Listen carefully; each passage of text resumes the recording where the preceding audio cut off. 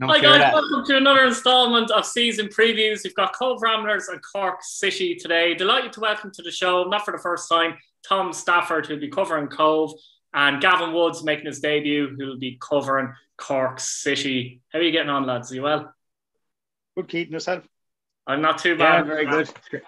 Not too bad. We'll start with you, Gavin. It was obviously a disappointing 2020 for Cork City. Do you see them having a brighter season 2021? Obviously, they're in a lower division, but... Yeah, well, I suppose, to be honest, Keith, it depends on, I think the very unfortunate thing that I suppose comes across with every fan in the club is that you're not actually seeing the team firsthand, going to the games. Obviously, we're only looking at videos, so you're only kind of having an idea of what's happening. It is what it is with Cork City. There's no getting away from it. They weren't good enough last year, and obviously they'll want to get back up as soon as possible to the Premier Division. But that doesn't mean nothing. They have to do the hard work and get on with it and try and get back up to the Premier Division. But I mean, it's all about just taking game by game, and hopefully things will improve. But as I said, I won't know till I watch the game this Saturday, and we'll sort of Sunday and see how it goes. We'll have to wait and see till then. But they had to make changes. They had to get rid of players, and they had to bring in younger players. And I think that's what Colin Healy will be good at doing, especially that he was involved with the underage setup there. So he'll know a lot of the younger fella that he's after bringing through. So hopefully that'll stand to the club this year. Tom, in fairness, Cobh Ramblers just missed out in the playoffs last season. They've kept most of their squad. They have added some players in as well. I suppose David Hurley being such a key player for the club is a loss. What do you think about that yourself?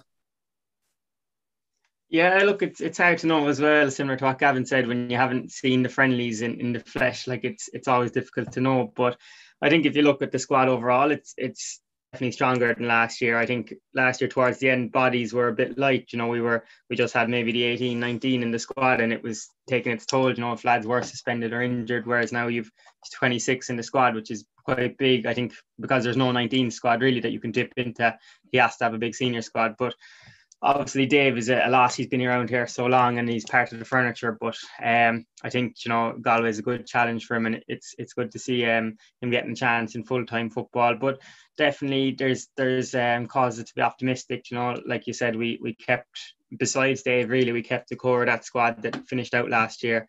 Brought in the likes of Cian Murphy centre back, Dave O'Leary centre mid, a lot of players from the Munster Senior League who maybe mightn't be too well known nationally, but here in Cork we'd see the Senior League a lot, and these are very good players when you see them every week, at the likes of Corinthians or Avondale. So I think we'll cause a few surprises, and look, who knows where we'll end up.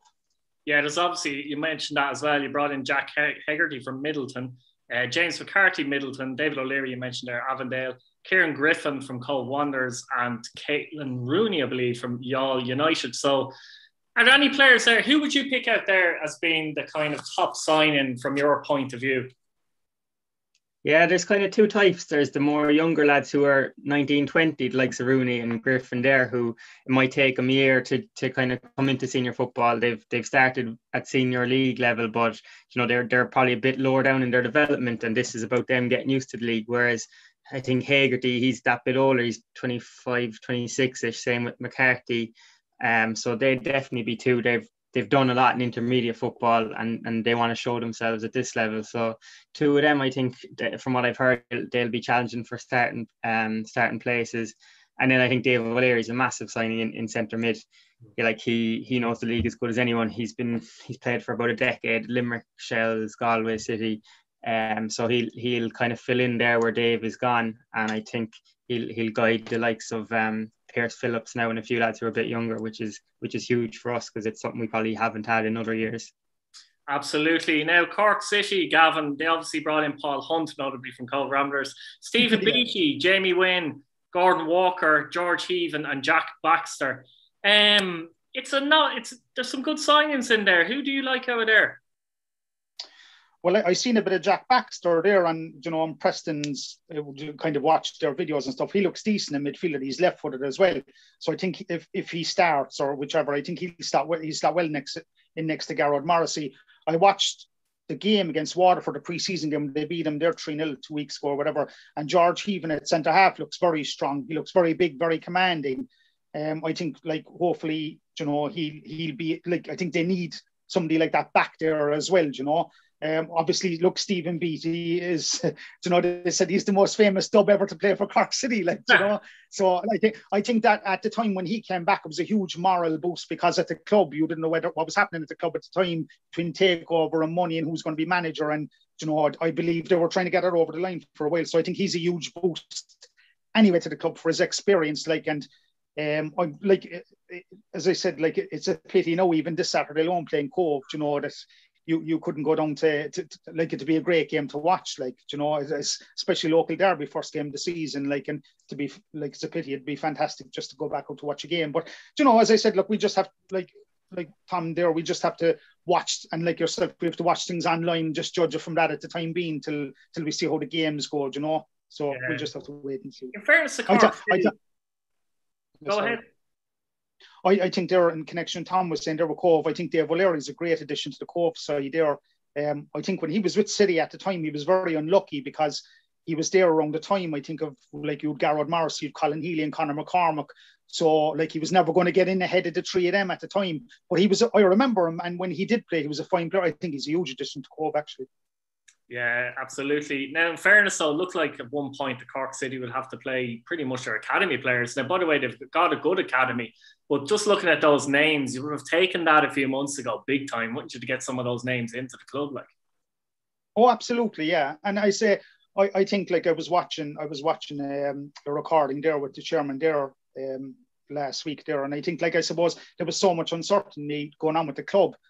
You know, it just looked like it was going to continue from that. Should just play a lot of the young fellas. Like, you didn't even know if the likes of Mark McNulty were there. I know Garrod Morris, he had a couple of options to go elsewhere as well. So, like, I'd say, you know, possibly to Waterford. The club didn't know.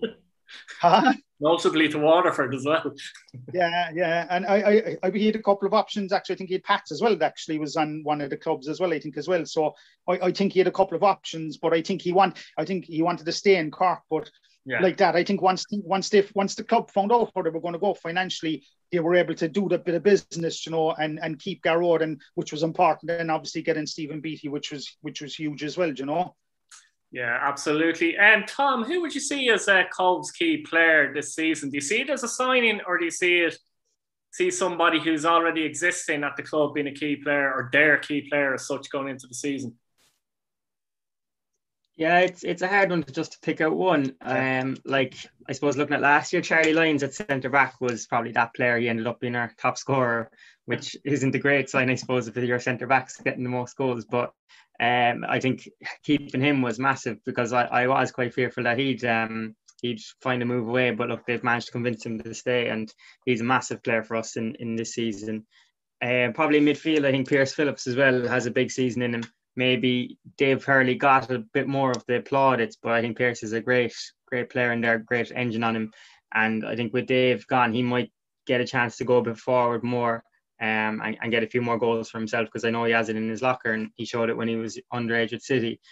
So they're definitely two I'd be keeping an eye on. And maybe as a surprise shout, I think one of the new arrivals, Killian Cooper, of the strikers, he definitely looked a dark horse for grabbing a few goals. He had a season with us as a very young fella. I think he was only 16, 17 with the academy. Kind of didn't work out there, played senior league, and of all the senior league strikers, he very much impressed. So wouldn't be surprised to see him grabbing a few goals this year. Yeah, Gavin, Jake O'Brien, I thought, was a defender that looked very good last season.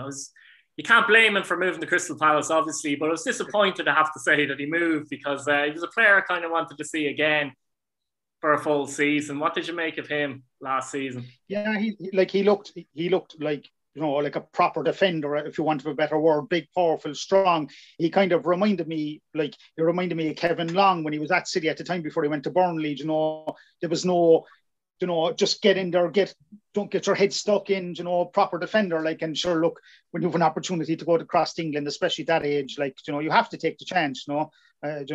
What an opportunity, like, to go to any club in England. So it's fantastic to see him to get to go to England, you know. Yeah, absolutely. Where do you think Cobh will finish this season, Tom, if you had to call it? and thrown him under. Oh, yeah, that is a tough one. Like, it's when you look at the league, there are so many teams that are quite similar in standard, I'd say. And I think when there's no fans there, it makes it even more difficult to predict. I mean, you see that with every sport. But I think we'll definitely go one better than last year. I think we'll get the playoffs because, you know, the lads have that season behind them now and can learn from it. I think fourth is probably a bit optimistic in some people's eyes, but I think looking at the teams in the league, I think it's a reasonable estimate. And obviously I'm going to be a bit biased because they're my team, but yeah, I'm going to go fourth. Yeah, the actual league has strengthened overall, which is the thing, hasn't it, as well, Tom? It's a really exciting first division, isn't it, this year? Yeah, like even Treaty coming in at the last minute. I mean, people thought they would have been struggling for bodies and just to get any team, but like that first division squad is as good as most of them. So they'll give teams a run for their money, and like people have said, the lads that loan have brought in are very strong, and so it is a very difficult league to call, and I think it'll make for some great games, even if your own team isn't playing. Like some of them games would be well worth watching, you know. Gavin, where do you see Cork finishing? I suppose question one and question two. What threats are in the league for you? Well, I suppose like you'd be hoping, Keith, that they'll try and at least get to the playoffs. You know, like that'll be their plan. I mean, I couldn't tell. I think like, you know, I can't look above John Caulfield with Galway. I think like he's like John Caulfield is just a superb manager, and he's a great manager. And I think like he brought in a girl there as well. He brought in a girl called Lisa Fallon as his like a technical assistant. She does all the what you call it, the video analysis and stuff like that in other teams. And she was with Cork City at the time, and he's after bringing her back. She was involved with Chelsea as well. She's going to be a huge plus for him as well. Plus, I was hoping that Conor McCormack would come back to us as well, you know. But he's a huge signing for Galway. Like himself and Shane Duggan in midfield are going to be a massive. Like that's a great midfield to have the two of them in there. Again, like Shelbourne there as well. Like I was looking at Shelbourne's squad. Like I know they're saying Kevin O'Connor from Cork City, but another great player there was Shelbourne. There was JJ Lunny. Like he was superb with Bowes and superb with Waterford. He's a great addition. So like, I mean, the thing about it as well is I think, as Tom said there, I think it's probably the most exciting first division in a couple of years, you know, because, you know, obviously it's like, it's just like that everybody will want to beat everybody this year. I mean, obviously, look, Colin Healy will want to get one over John Caulfield no matter what, in every sense. Like, you know, I would take 2-1 or whatever in those games. Like, but, you know, look, I genuinely don't, like, you don't know what Cork City is going to turn up this year. I don't know. It'd be great to say that they'll go back up, but, you know, we'll just have to wait and see, you know. I think what it is as well this season, the first division, I don't see one team that say they're weak. Like even Tom mentioned Treaty there a few minutes ago, and I thought they might be the team that would be weak because before I saw the players they brougght in, obviously, like the likes of Mark Ludden from Galway, Charlie Fleming, who you guys know about as well. And so I was surprised there. So there isn't, like, Wexford there, like they have a lot of very good young players there as well. Now, can they gel? Like, it's a lot. They have a very young side, but they're good, promising players. So I don't see a team in the league weak at all. And there's a couple that look Premier Division standard, like in terms of the individual players that brought in. Shelbourne brought in so many new players now, but will they gel? Like Galway, look, I know they've brought in players as well, but they just look more settled. So it'll be interesting to see if Shelbourne get on that way as well. And Galway, in that sense, it's a difficult division to judge, to be fair. But interesting enough, of course, Cork play Cobh this weekend. I think you might have mentioned that already. Someone got it in there. How do you see that game going? Gavin, we'll go to you first. Look, the most important thing really would be to try and get 3 points, and especially if there's in Turner's Cross. It's like if there was a crowd there, even Tom would know from coming up, you know, because it's so local and it's so handy. Like you'd probably have 4,000 or 5,000 there alone for that game. Look, the most important thing is try and get 3 points, but it's going to be hard. Everybody's going to be able to try and beat Cork City anyway. And Cobh, like, will want to improve on last year. They're a strong side, you know, like the likes of Pierce Phillips, Ian Turner, John Kavanagh, I think, is a fantastic player. He's been very unlucky with injuries. Like as Tom said, David O'Leary, I think, will be a huge plus to him as well. He's very experienced. So, like, I mean, the game isn't going to be easy. And like that, like Cobh, especially with Stuart Ashton involved, they're like, they'll want to take a scalp as well, especially with him being with City before. So like, I don't know how the game is. Like, if City win the game, it's only going to be one goal. I think it's going to be a very tight game if they win the game. But like, I suppose really after this weekend, after watching it, then I'll have a good idea of how City are going to look. But like, it's going to be very hard to judge. And I think like Cobh have nothing to lose coming up to Turner's Cross. You know, they don't, like, because they like, they're young and they have the experience this year. So, you know, they're probably a bit more with experienced players, especially in the first division, and they've experienced players in Cork City. Cork City have a lot of, like, you know, 18, 19, 20-year-olds that were thrown in last year to the Premier Division. And obviously, look, hopefully that served them well. Obviously, look, it didn't go too well for them, but hopefully it'll serve them well in the first division, you know. Yeah, Tom, you'd argue that Cobh actually have a greater cohesion because they've kept most of their players as well. That might be good for them going into the game, because we noticed in the Premier Division, the teams kind of with the less signings seem to do better in the first weekend, notably. That's something that could be a factor this weekend, couldn't it? Yeah, I definitely think that's something to take into account. Like, you look at the back five, all know each other inside out. They had a good season with each other last year. Obviously, you know, Cian Murphy and James McCarthy are there to push them players, but the rest of them all know each other well. And I think, like, they're going to be very hard to score against Cobh. Like, they're well organised. They'll have the likes of O'Leary and maybe Darren Murphy ahead of them to protect them. So I don't think conceding will be an issue. I think it's, if we can get enough goals up front, up the pitch, then we'll really push on. But like, looking at Friday's game, like, it's a free hit for us. You know, no one has any expectation other than a City win. Like, the pressure's all on them.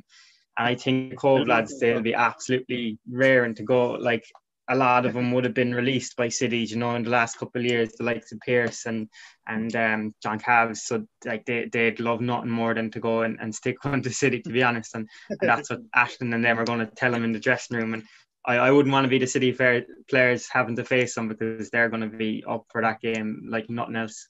So you heard it here first. Tom is playing the underdog card. And thanks for coming on. Yeah. Really enjoyed that. Best of luck with your seasons and best of luck with the game at the weekend. Looking forward to that one as well myself. Thanks very much.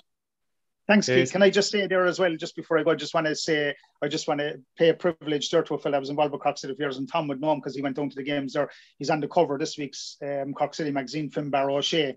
He used to follow the club up and down the country there. He died unexpectedly there a couple of months ago.